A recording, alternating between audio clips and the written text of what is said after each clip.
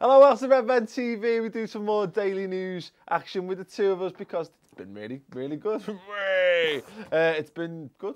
I've been enjoying it. People seem to be enjoying it. People seem to be enjoying having us accompany them on their morning stroke afternoon shit, which is great. Sometimes both. Or sometimes it's been both. long. There was did you notice after the big, if you didn't watch the one on Friday, you won't get this, but the comments. We made a big... I actually genuinely was I'm having a poo while I'm watching this now. Weird. That's really weird. Okay, we've got some news stories, and we're going to start to plough our way through them. The first one. Phones must be one of the most dirty things, mustn't they? They get used everywhere. Phones and toilet handles, door handles in toilets. Yeah, and apparently free mints that they give out in restaurants by the till. Oh yeah, you don't know. It's like peanuts in the bar, isn't it? You just don't do that. Like peanuts in the bar. Marco Grujic. Does your phone smell of poo? Matt's saying that though. But I want to know, anyone in the comments below, first and foremost, how many people have dropped the phone down the toilet? No? No, Tom? Never? Come on, Tom, you break your screen every week. Phones? Tom, you've broken 7 phones in the last year. No, I'm just saying, don't give me the look after your phone shit when you've broken 7 phones in the last 12 months. Has anyone been unlucky enough to drop it in? Next question. We've had 4 of the 5 people in the room who've dropped the phone down the toilet. Hands up who's dropped it down the toilet while it's unflushed, shall we say. Yeah? No? You've all been lucky? I haven't. And I know that I haven't. My reactions are pretty good. Now, and they also override most things. Hang on, let me finish. They override most things. I put my hand down before I even checked if it was in use or it was the tavern toilet. It was disgusting, the taverns. Tom knows the tavern staff toilet. The upstairs? Oh, yeah, horrific, it was there. But it was on one of those rare occasions when there wasn't half a toilet roll and a shit in it. Okay. But if there was half a toilet roll and a shit in it, I'd have grabbed that shit by its little neck trying to find my phone. Now, I'm amazed that you've not, because you have got good reactions, but your reactions tend to be what happened. I'll give you a physical demonstration of how Chris does things. He goes, and that's pretty much how you that. But catches That's it pretty good. nonetheless. Like, so I've seen Chris play pool and chip up a ball by mistake, try to catch it, have it roll along the lights. And then catch it at the bottom, yeah. So yeah, I'm amazed. But no, I did. I dropped the phone down the toilet, unflushed. And I did have that moment of, is it worth it? Do I just flush? And if it goes, it goes. So no, I did have to go for it, and then I had to. It was fucked. So I had to rinse it out regardless. I wasn't getting any wetter, but at least it was clean water washing over it. I rinsed it, and then I was in that unfortunate position where I was really poor, and then I had to deal with a phone that, although was clean by this point, it's never really clean. It's a psychological thing. But speaking of psychological things, Jurgen Klopp spoke to a 3-man panel in a Manchester hotel to convince them that Marco Grujic deserved a work permit at Liverpool. No, I didn't realise that this was a sticky situation as all that. But yeah, apparently he had to go and say how important a player he was going to be, and obviously make a case for the fact that he was going to play. Apparently the last time we had to do that was in 2013, and the player was... Suarez, maybe? Philip Coutinho. Really? We had to make a case for him getting his work permit because... Interesting. Too young and not enough caps and all that kind of It's stuff. only going to get worse with Brexit. Oh, yes. Please with that. Now, apparently, he's got to, in order for it to come into effect, he's got to re-enter the country, so he's got to leave the country. To come... On a different visa. To come back. So he... there's talk that he might not be available for the Tranmere game on the Friday, but at least it's sorted. You've reminded me, though, I need to sort our visas for America. Yeah, the STAs. Or something like that, yeah. I better do that. Yeah, if you haven't heard that before, we're coming to America.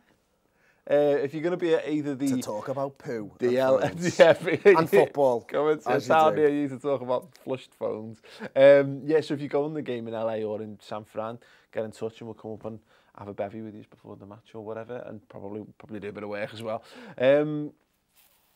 Yeah, like I say, it's really good that Klopp. I mean, it's nice to actually hear what he thinks of him, because we've been talking all summer long about Grujic, haven't we? Whether he's actually going to get games. The fact that Klopp's then done that, he obviously he can't lie to them, because the next time it comes around, You need to save face, don't you? He needs to actually play Grujic and stuff. And, you know, barring injury, it'd be nice to know that he's so well thought of. We've spent, what was it, 5.1 million on the kid or something like that. So it's good to know that he's going to feature in the side. And I wonder what that does for Milner's place in the squad and what that means for him. Because I don't know how much it means in general, because what's he going to do? Go, nah, listen, he's only going to play about 10 games next season. Oh, well, you can't have a wear permit for him. You're going to have to stick him out on loan for a year.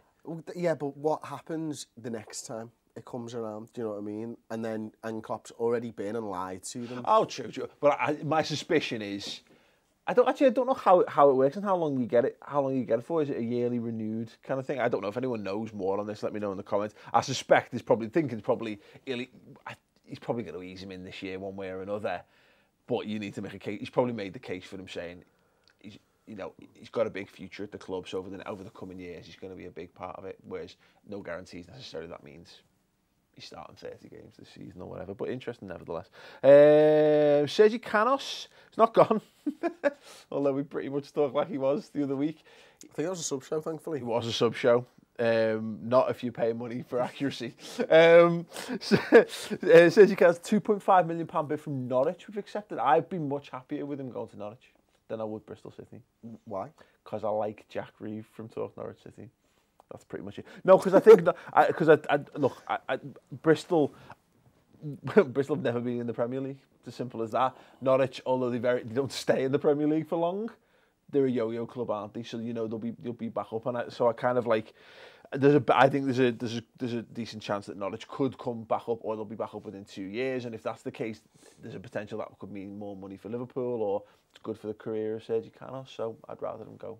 Okay, yeah, that makes sense. Like, I think, you know, I'd love to know the intricacies of this deal, because he sounds like one of those players that you should be putting a buyback on.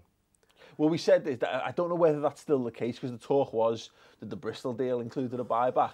Now, we've accepted the same amount of money.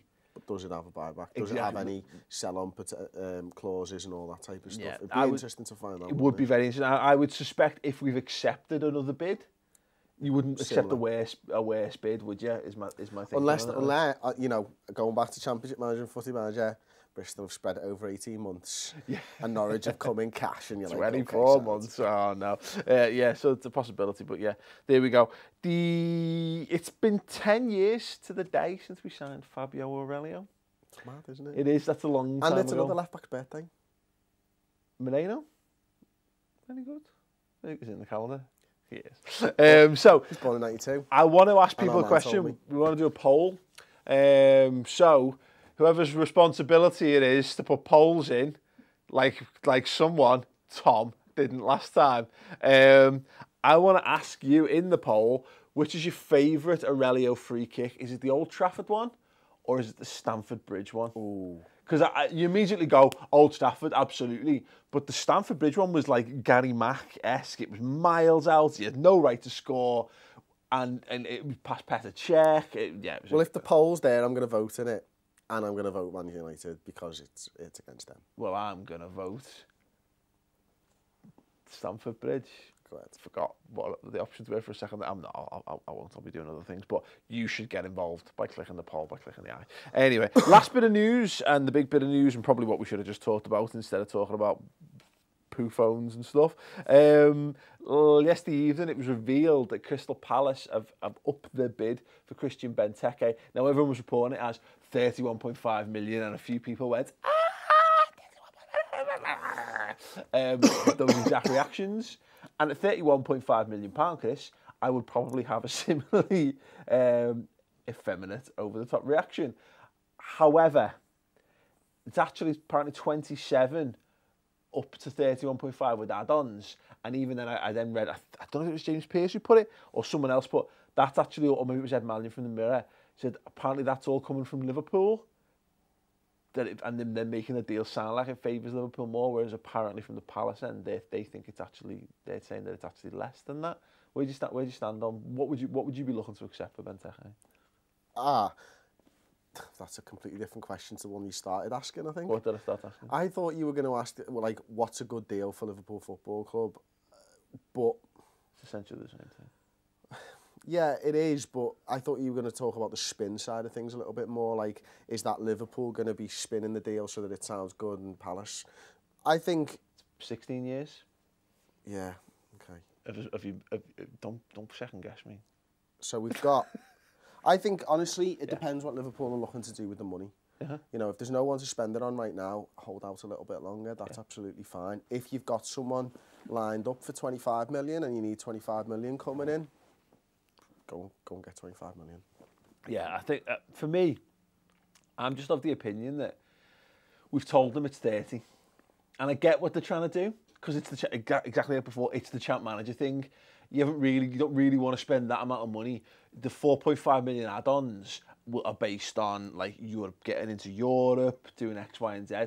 We're never going to see the full whack of money. So as much as it's like nice and it's like, oh, look what we're saying, I'd be like, no, just get it. It's 3 million more. Find that extra 3 million, get to the 30 that we wanted, and you can have them. It's as simple as that. 30's bloody good, because at the end of the day, he's gone down in value from Aston Villa. Has he though? Yeah, he has. Given that, I suppose, I mean, he's not scored as many goals. No, but not by much. He's not managed to force his way into a side past the 22-year-old when they've been fit. True. He's not managed to do it in the Euros. He's not increased. He's not stayed the same. He has gone down in value. I suppose, but also when you consider the fact that transfer fees in general are being inflated, I'm not surprised that we're going to end up more or less with what we pay for him, which I guess is a good thing. But I kind of agree with what you said at the start of it. Is that, but a bit more aggressively, kind of like fuck it, you know, fuck them. Because if they've got money to spend, we've got money to spend. We're in no hurry to sell. We've concluded most of our transfer business. That'd be a nice bit. As you say, unless there's a shortening window to get that money spent on someone, in which case, yeah, just get it over the line. Just get it done. But yeah, let us know your thoughts on that. Would you be biting the hand off for 27 million plus add-ons, or would you be holding out for a little bit more? We've done an incredible, fantastic, wonderful, amazing subscriber show so far this week, the pre-season preview special, looking ahead to all Liverpool's pre-season games, what we want from them, which players we think are going to prove themselves, which we think that in the last chance saloon, and a little bit of chat on who's basically not. It's Balotelli. Actually, amongst others. But yeah, fantastic show. Tom, do you remember how long it was? 50 minutes. 50 minutes. There was 4 of us on the couch, full in depth and detail. It's on the redmentv.com. Go and check it out now. It's completely free for your first month trial. What else are you going to do?